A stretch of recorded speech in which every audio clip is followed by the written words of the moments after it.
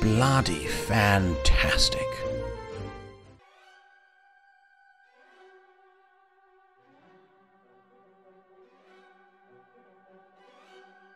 Hello everybody, my name is Goodboy and welcome to the How to Play a Hero guide. Here we look at a particular hero, how to select it, and then play it at the various different phases of the game. So Meepo is a carry and an initiator. As a carry, he tends to farm insanely well, do huge levels of nuke and push damage, and 1v1 almost difficult, impossible to deal with.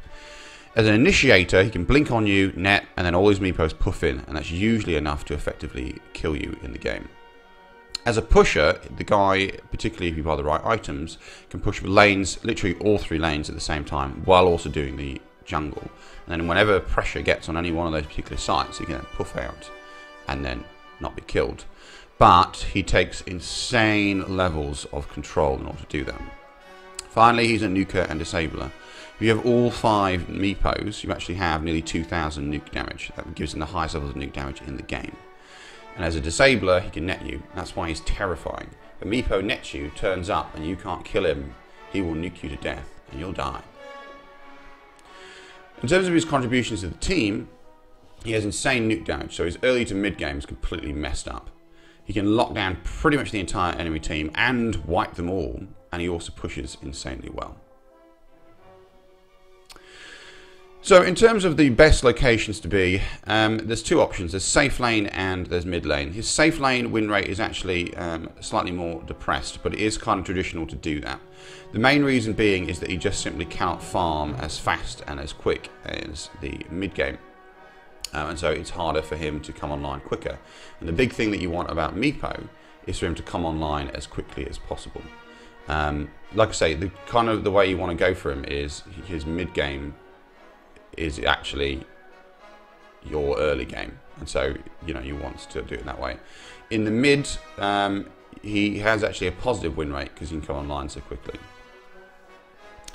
So generally speaking, if you need a carry, but usually a position 2 as opposed to position 1 carry, and you have free jungles and strong pushing as part of your strategy, then Meepo is a superb pick.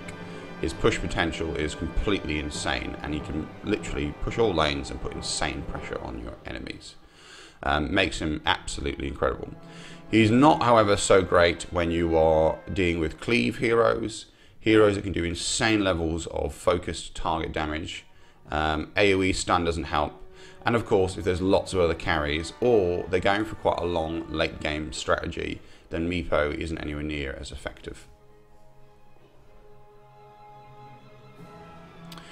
So in terms of the early game, naturally of course it is situational, but insane levels of farm. So assuming you've gone mid, you are going to, at every opportunity, farm both the jungle and your lane, or even lanes. And of course this requires insane levels of keyboard control, micro skills that are not easy. This is why he's so hard to play and why it's so difficult in unskilled hands to do well.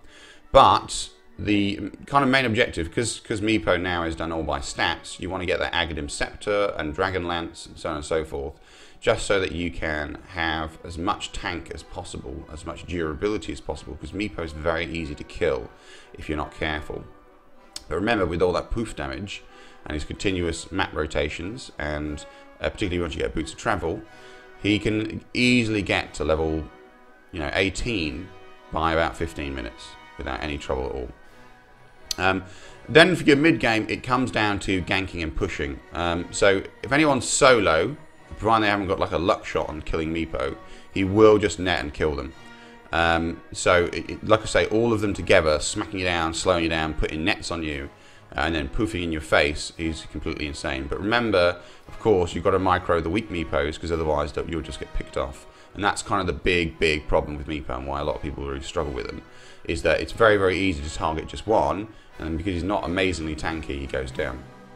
But like I say, once you've got 3, or even you're particularly online once you've got 3 Meepos, but once you've got 4 or even 5, because you've got that Ags, pushing the lanes becomes a big thing, and the Boots of Travel becomes a nice little option, unless of course you're going for your power tread strategy.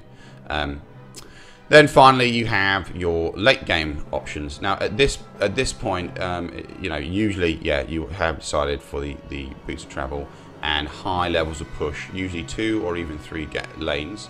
You catch anybody out by themselves, you net them, you poof in their face, and then you're just doing hard push into the game. Generally speaking, you can also get that Aegis. Now, once you've got the Aegis, that gives you an awesome opportunity. Providing your team is with you, you turn up, you net the enemy team, your Meepo puffs in, massive levels of nuke damage and pressure. Meanwhile, your teammates are following up, and then you resurrect because you've been killed, and then once again, more poof nuke damage, and usually you've wiped out the team by this point. And then you can charge the base and destroy everyone.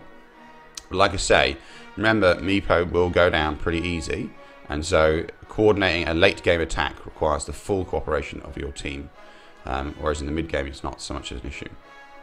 And of course, you buy lockdown items, it becomes even more effective and even more powerful.